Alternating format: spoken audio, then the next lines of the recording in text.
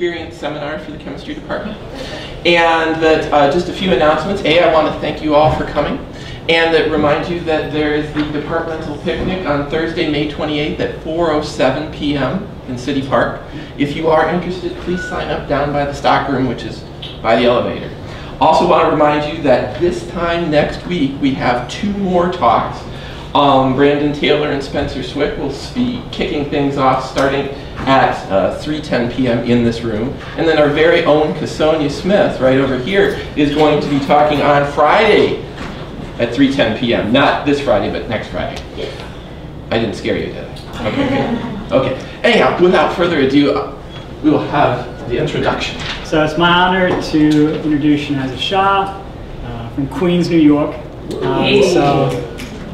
So Sheeniza comes to us as a chemistry double major? I forget. Biochemistry. You're not actually even a biochemistry major, and that's okay. So she's a biochemistry major. She's done research both in our labs here under the direction of Dr. Stork, and also she's done some work that she's going to talk about today at the University of Cincinnati. And this is the kind of chemistry that I like talking about the most because it's materials. It's stuff that all of us chemists and non-chemists have interaction with. We have all held plastic, right? It's a thing that we have some tactile knowledge of. And so we are going to talk special plastics today.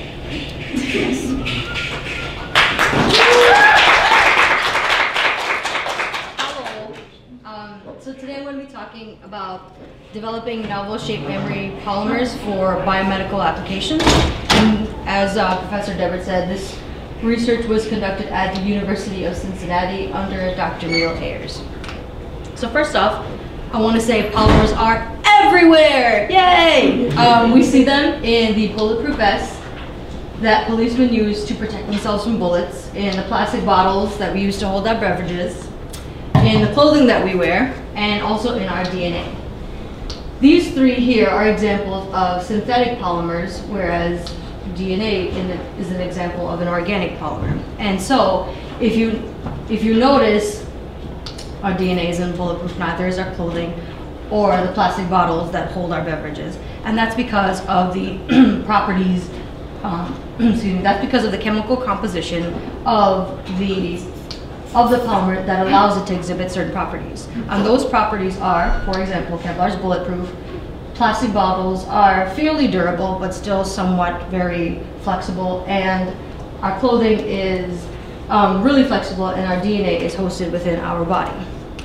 So what is a polymer? So polymer is a giant molecule that consists of smaller repeating units, and here I've given you an example of this little ball here representing a monomer, and what we're going to do is take these 2 monomers, we're going to react them together and then form a polymer chain. So what makes the polymer special is the monomers, and what makes the monomers special is the reactive sites, chain length, and the intermolecular forces. And I'm going to be talking about these as we go along. So let's talk about the reactive sites. So the reactive sites are areas on the monomers where other molecules can bind. So here we have an example of this reaction where this functional group here is going to be added on to this functional group here, and that's going to create a very long chain. And as we see here, these brackets here with this little n represents the repeating unit. And what you need to know from this slide is that the functional groups regulate the chain length. So guess what we're going to talk about next? Chain length. And so chain length is just the size of the polymer. So here I've given you an example of ethane. It's not a polymer, it's a gaseous compound. It's a 2-carbon molecule, and it's, as you can see, it's able to move really freely. But if we were to add more carbons, which is denoted by these little green balls, in the example of butane, we'll see that these longer chains occupy more space and as a result cannot move as freely. So what that means is the more carbons or the bigger the polymer, the heavier the chain. And finally, we're going to talk about the intermolecular forces. So intermolecular forces are the attraction or repulsion between neighboring atoms or ions or molecules.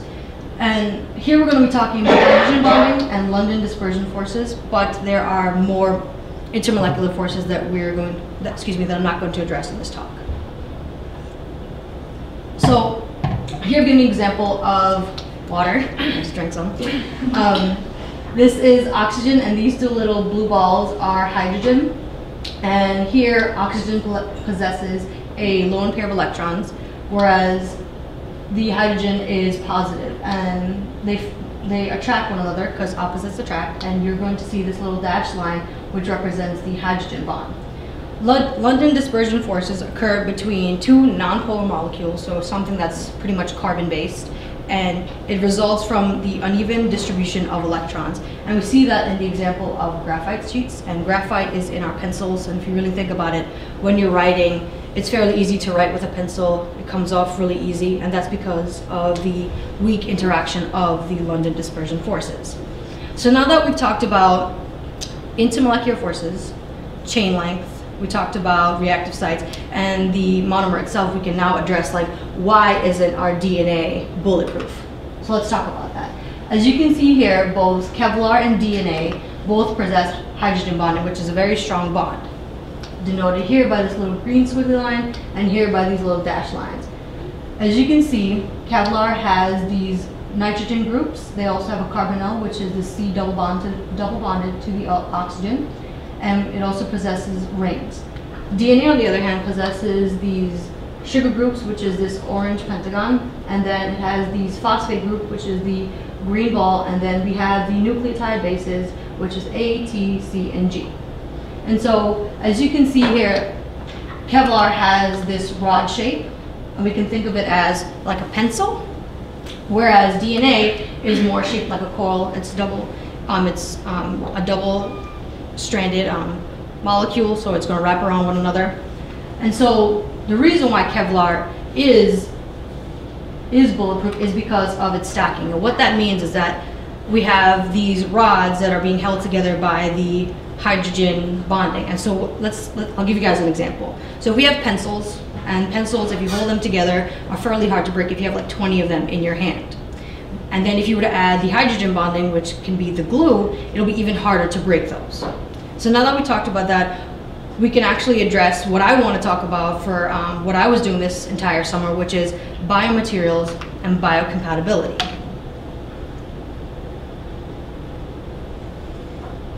Although these two things sound similar, I assure you they're not. Biomaterials are, for medical devices, defined as non-viable materials used in medical devices intended to interact with a biological system. And so, what does that mean? That's really jargony. Well, here we have an example of a pacemaker. I have a pacemaker in case anybody didn't know. I think they're pretty cool. And the pacemaker here is the medical device, and the biological system would be the heart. So that's the only two that we're actually looking at right now.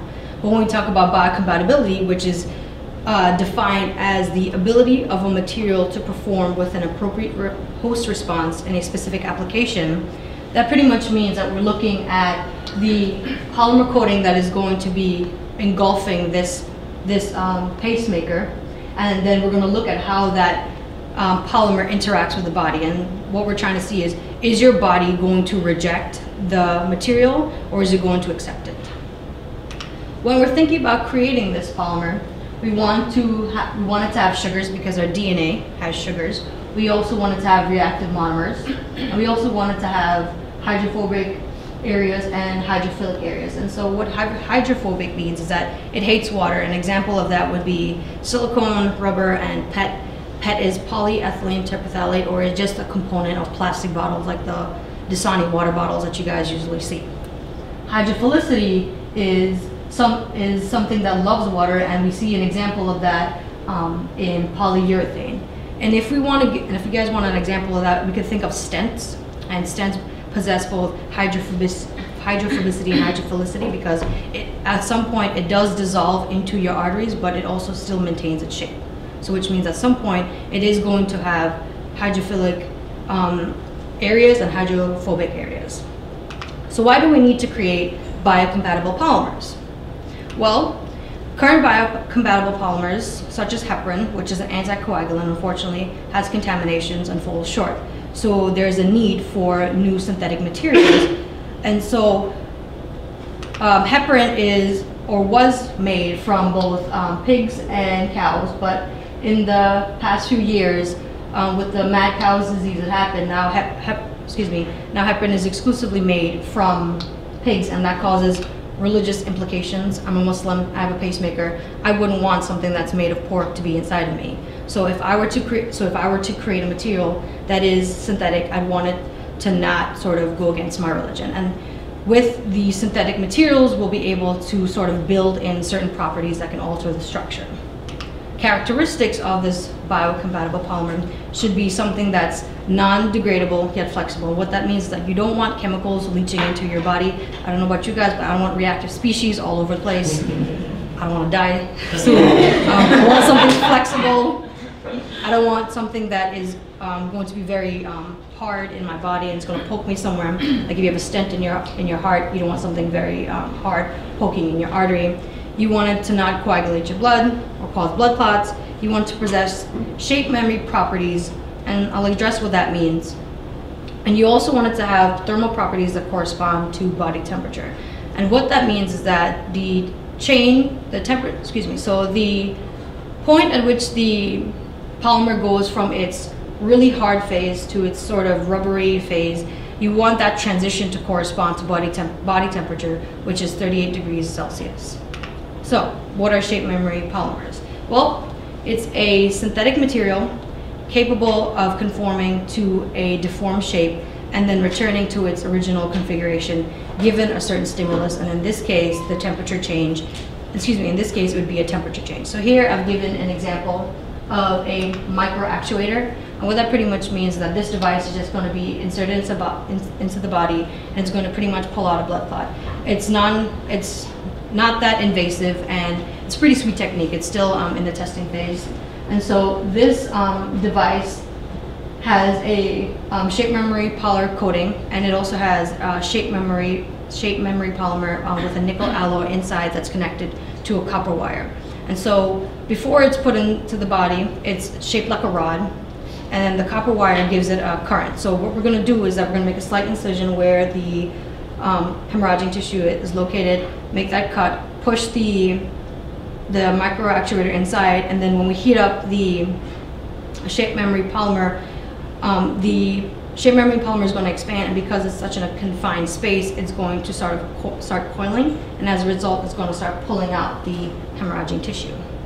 And so now, with the research that I've been doing, we want to make a shape memory polymer that has a glass transition temperature that corresponds to body temperature. And so what does glass transition temperature mean? It's a really scary term, but I assure you it's not. And so the glass transition temperature is a reversible transition where a polymer changes from a hard and relatively brittle state, as seen here. It's glassy, so we have an example of this, which would be below its TG, to a rubbery light state, which could be seen here from my hair tie, which is more rubbery, as you can see here. And as it goes through the temperature corresponding to the transition, which is the glass transition temperature, we go from something more crystalline and hard to rubbery. And if you were to take the slope of this line here, you'd get a numerical value that corresponds to the glass transition temperature. So, how do we make this polymer? Well, Dr. Ayers and his group used a step-growth polymerization, which is a series of steps that allow you to form a high molecular weight polymer through one reaction mechanism. And so what that means is that you're going to have two difunctional monomers that are going to be originally reacting. And so what does difunctional mean? Just picture my hand as a monomer. It's going to have two ends in which, just think of it as sticky, and it's going to grab onto other monomers that are in the quote-unquote pot. So as you can see here, we have an example of a monomer that's going to react with another monomer and form a dimer. And then that dimer is going to react with other monomers and other dimers and then form the polymer chain. So essentially it's a big game of snake. The polymer that we wanted to create is seen here, and this is just a little snippet of the there's a larger polymer network, but this is just a little snippet of it. And so what we did is that we reacted commercially available toluene diisocyanate. So what that means is that we went to the store or contacted Sigma Aldrich, asked them, hey, can I have some toluene diisocyanate? Cool, got that.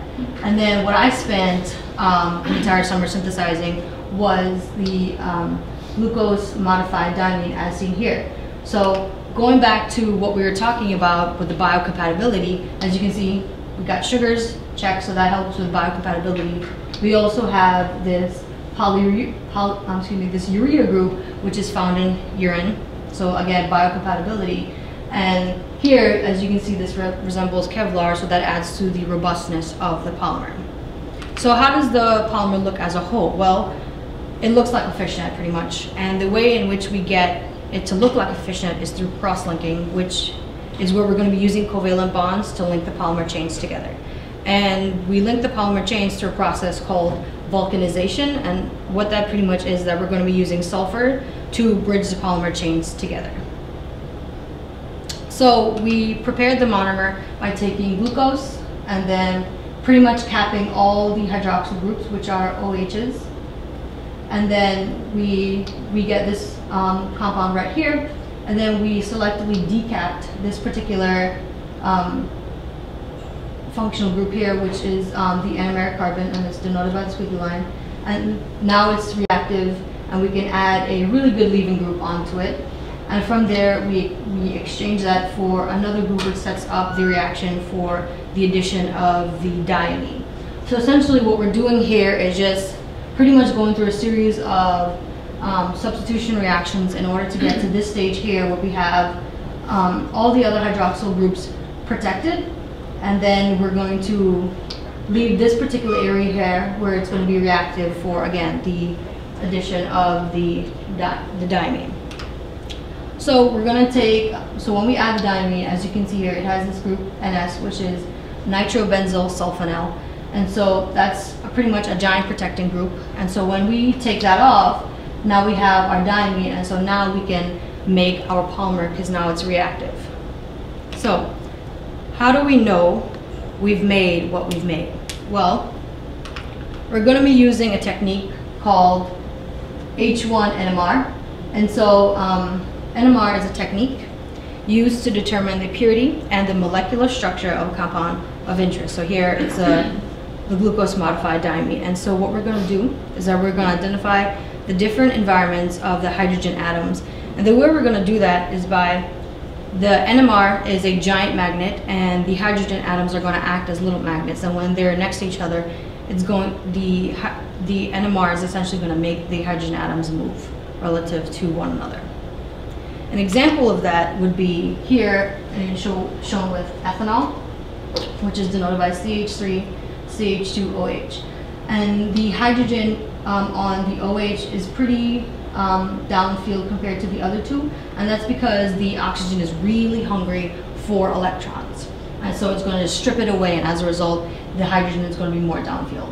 The CH2, which is still fairly close to the oxygen, also feels that sort of pull for electrons, and so that's also going to be downfield. The CH3, on the other hand, does not feel the pull of electrons, and as a result, it's going to be more upfield. Hydrogen is denoted by H, oxygen is denoted by O, and carbon is denoted by C. So the structure that I made is as follows, and what this is pretty much telling us is that we see the NS right here because it has nitrobenzyl sulfonyl has a ring, and so the ring usually shows up on an NMR between 7 and 8. So that means yes, we have the nitrobenzyl sulfonyl.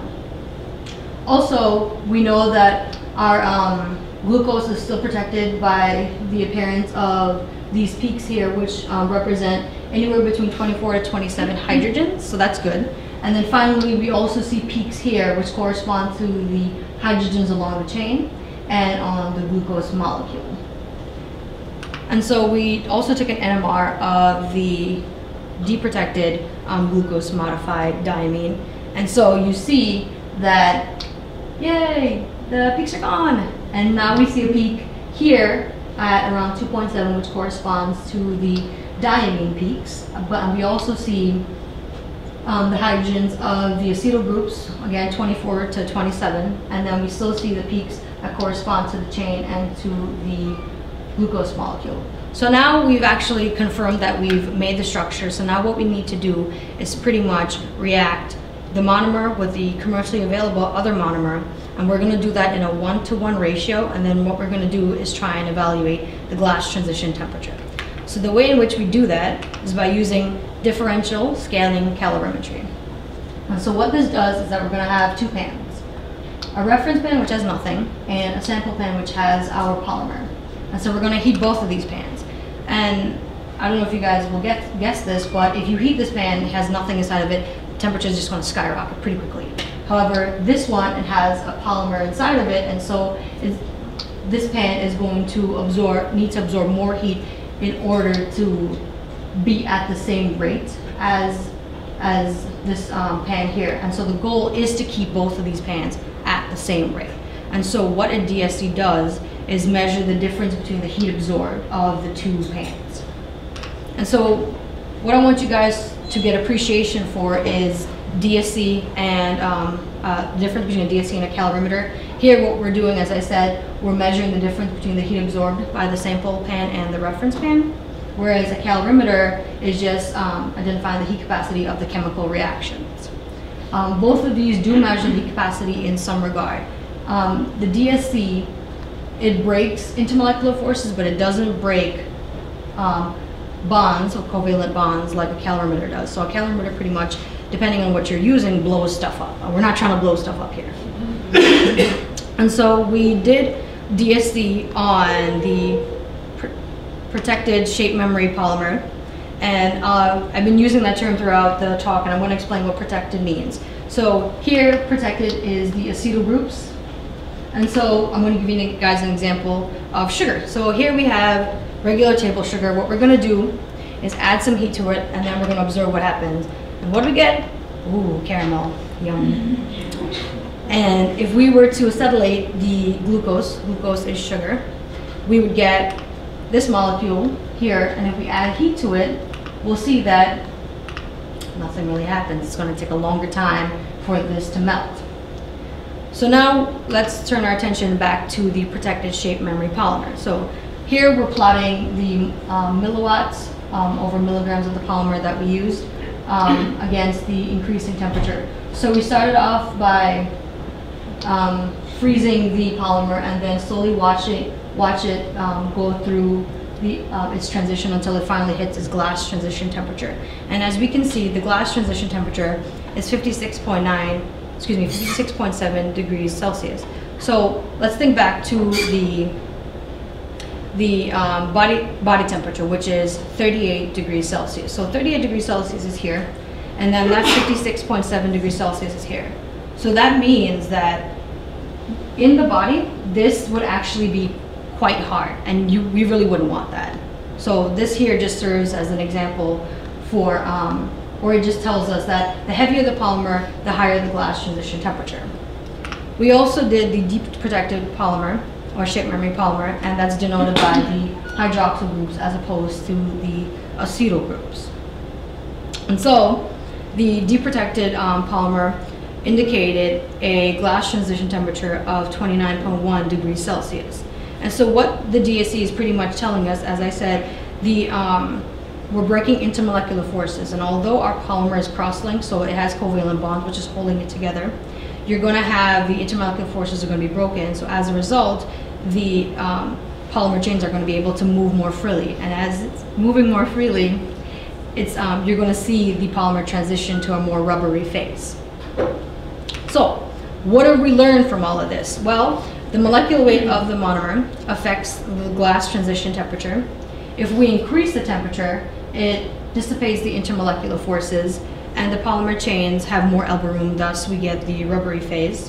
The deep protected polymer has a glass transition temperature of 29 degrees Celsius. I mean, that's relatively close to physiological temperatures. I mean, compared to the 56 degrees Celsius, I don't think anybody wants that in their body. And finally, because different ratios of the monomer alter the thermal properties or the glass transition temperature. So in the future, what we can do to improve this experiment is that we can target physiological temperatures by altering the ratios of the diamine to the toluene diisocyanate. So instead of using a 1-to-1 ratio. Maybe we can do 1 to 0.5 or maybe 1 to 3. We can also assess the shape memory behavior by testing the flexibility and the strength. And finally, we can assess the biocompatibility of the shape memory polymers. So maybe at some point we can probably put in some cell lines and see how it reacts. I'd like to thank the NSF for funding this experiment, the chemistry department at the University of Cincinnati, Dr. Goodman-Starter, Dr. Alt, Dr. Ayers especially for hosting me and allowing me to work on his experiments, Chin Yuen, chemistry department at Lawrence University, Dr. Hall, Dr. Deborah, and Dr. Stork. Any questions?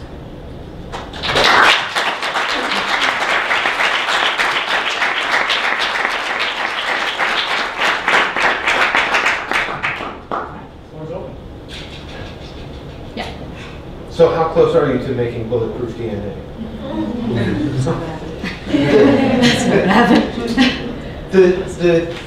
The thing you're creating, the thing this polymer is ultimately meant to do, is that supposed to have a variety of applications to a variety of different things, or is this something that has a specific use, like you would build this thing into that clock? So just think of this as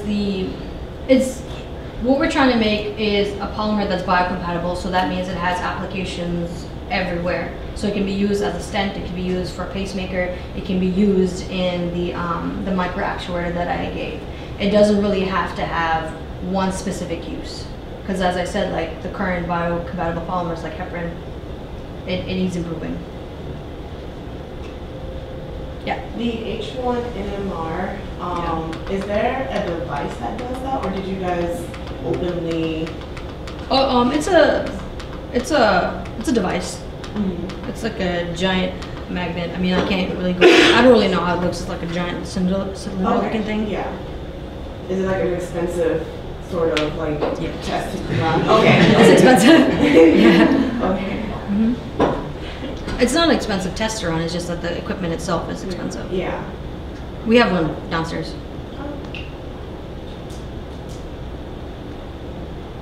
Yeah, Erica? For the differential scanning calorimetry,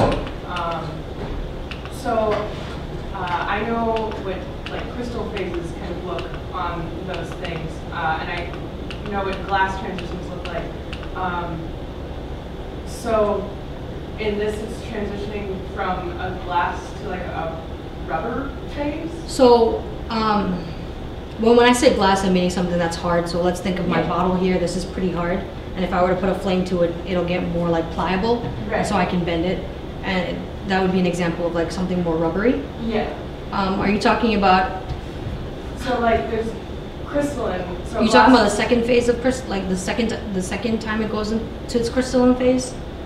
Because there's like the first time and then there's a second time. Is that what you're referring to? Yeah, and I know those look kind of like dips on differential scanning calorimetry.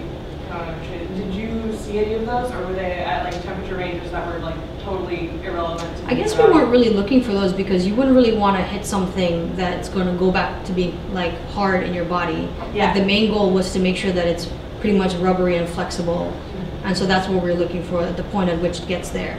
Okay. So we're not really looking for it to like go back to being hard. I don't think it's a huge worry in polymer chemistry, to me. Huh? It's not a huge worry, I don't think, in polymers. Like for Oh. some materials it might be, for Yeah. polymers it's just basically this middle ground between glass-like and liquid. Yeah. Yeah. So I'm following that you're seeing that 55 or 56.7 Celsius is your glass transition temperature, but on your second plot, you claim it's 29.1. Mm-hmm. Is it 29.1? I don't even really see. Oh, it's like It's right like here. a little divot. The end. Yeah. So how reproducible is this data that you see? It doesn't look like it's much there as far as.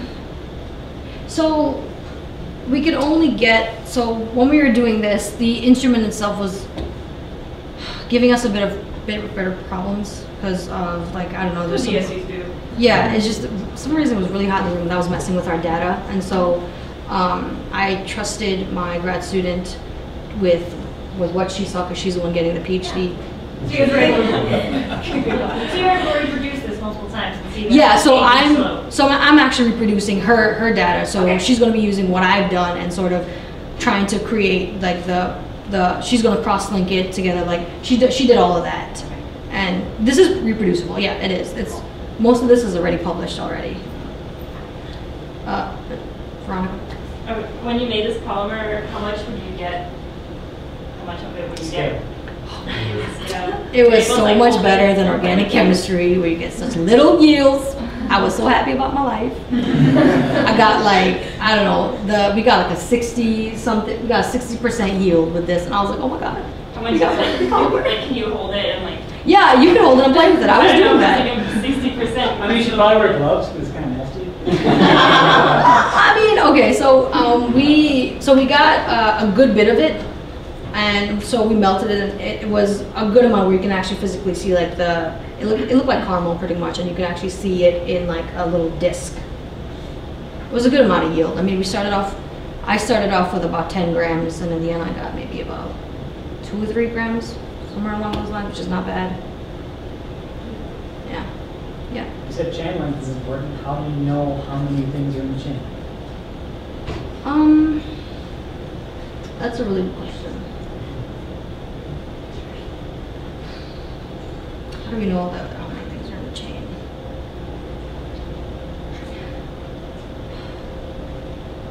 I guess with the reaction that we're going to be using, like they use raft, although we use separate polymerization, and that allows us to sort of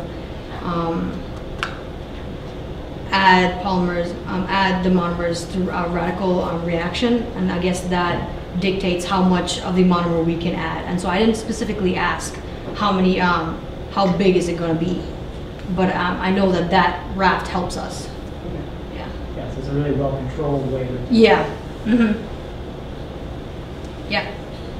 Is the glass transition to melting process reversible in these, or do they decompose? You could go back if you were to freeze it. Yeah.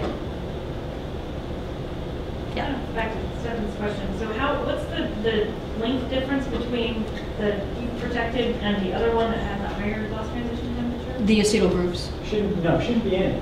Lengthwise there shouldn't be any. Oh no, there shouldn't be any. Okay, so there's no. The only difference between them is that one is protected, which is the acetyl groups, Okay, so and one isn't. Yeah. Yeah. The weight stick. Gotcha. Yeah. Yeah. So your last slide, you said like, oh, we can play at different ratios and see what that does. Mm-hmm. What would that do? Right. So let's say you added, you're doing like 1-to-1, right? Mhm. These two things, and you add like 3-to-1. How do you expect anything to be different? I feel like if you did 3-to-1, that might give you a higher glass transition temperature. I would think of doing like 1 to 1.5. I don't think anything will be different. Because if you think about your reagents, you've kind of got like AA and BB, Mm-hmm. right? So they can only react in one way, Okay. right? It's not like you can go like AA, BB, BB, BB, or whatever. They have to alternate, Right. right? So it's kind of like, if you have to have them alternate, I'm not sure what having excess. So are you talking about like a copolymer, which is like... Right, so you're doing copolymerization. Right. So you've got 2 different monomers that have to alternate. Right. AB, AB, AB. Mhm. So they have to alternate. And if you have excess of one, it's not really going to matter, because at the end of the day, you can only go. Okay, that makes sense. All right. I'll probably have to ask Dr. Harris. I'm gonna get back to you. Any more questions? All right, thank you for speaking.